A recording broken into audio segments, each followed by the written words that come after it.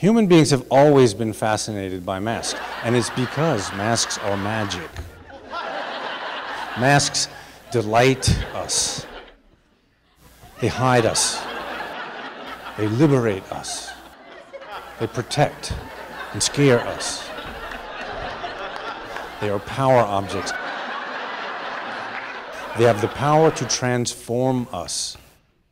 And as difficult as it sometimes is, we all seek transformation, cradle to the grave.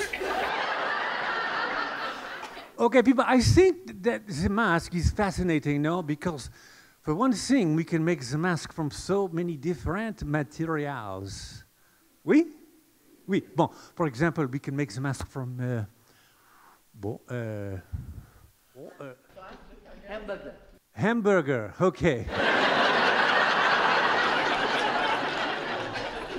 She's the art teacher here, so it's okay. I like that, you know? Okay, hamburger, for example. You're so creative, I love it, you know? Okay, what else might we use? Wood, excellent. Who says wood? Wood is good, I love it. Wood. Okay? Paper mache? No. Not paper mache. Papier mache. Okay.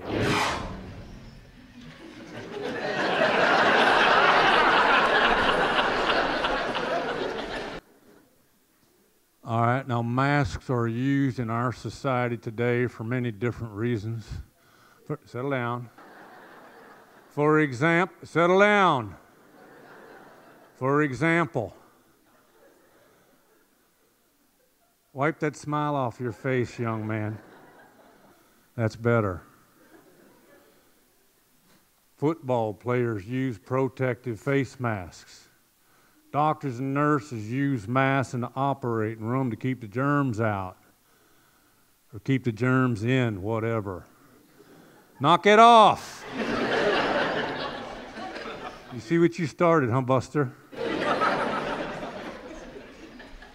You keep it up, I'm gonna separate you from yourself. Big trouble.